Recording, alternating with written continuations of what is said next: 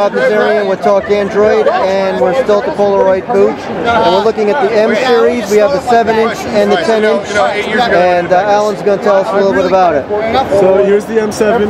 It's got a budget price point, but with all the specs of the greatest tablets on the market.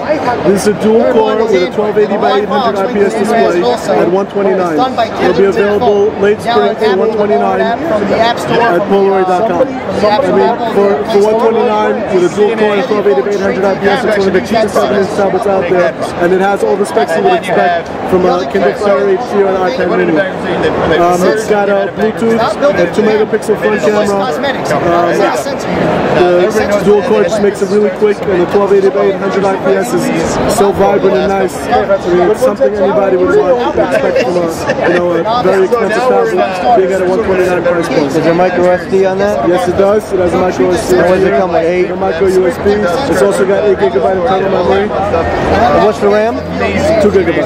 2 GB RAM. Okay. Yes, and all for $129. This comes with Google Play and the Google GMS apps as well. Okay, and then you got the 10-inch version of that? Yeah. So here's our 10.1, the M10. It's also running Android 4.1. It's 1280 by 800 IPS, which looks really nice. It's actually a quad core for Bluetooth, and all for $229. Will also be available late spring. Includes Google Play as well.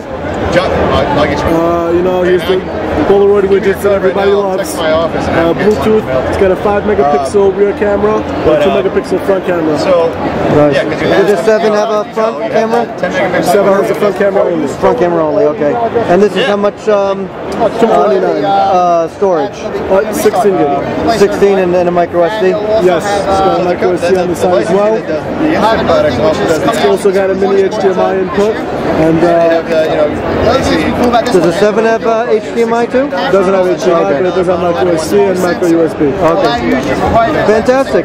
All right, thank you very much. Thank you. Security cameras.